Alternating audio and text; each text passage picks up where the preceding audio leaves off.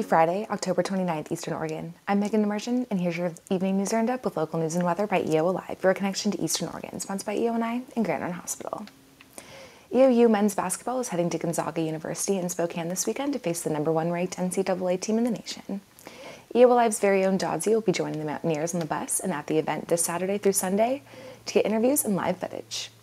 Head to EOAlive throughout the weekend to catch updates from this matchup.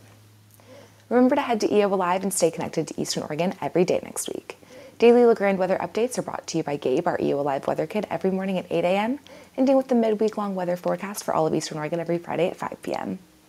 Catch the next EOAlive sports show with Dodzy at 5:30 p.m. every Tuesday through Friday, followed by your evening news roundup at 6 p.m. Monday, Wednesday, and Friday on Facebook, YouTube, Spotify, and Alexa.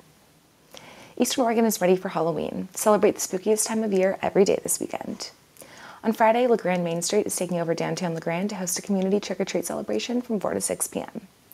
Art Center East in LaGrande will host a Dia de los Muertos celebration from 6 to 8 p.m. Baker City Churchill School will hold their final Halloween Studios event. On Friday and Saturday, tours will be available from 6:30 to 9 p.m. and 5:30 to 6:30 on Sunday. Tickets are $15 if purchased online and $20 at the door.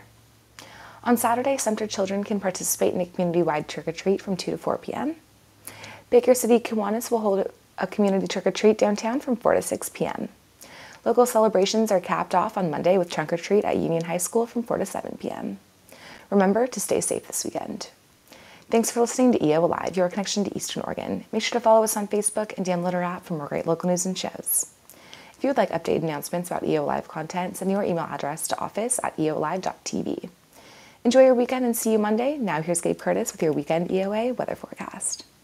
Decreasing clouds tonight will lead to patches of early fog tomorrow, then we'll see increasing sunshine. Same pattern repeats on Sunday. We'll see highs in the 50s and lows in the 30s for the weekend.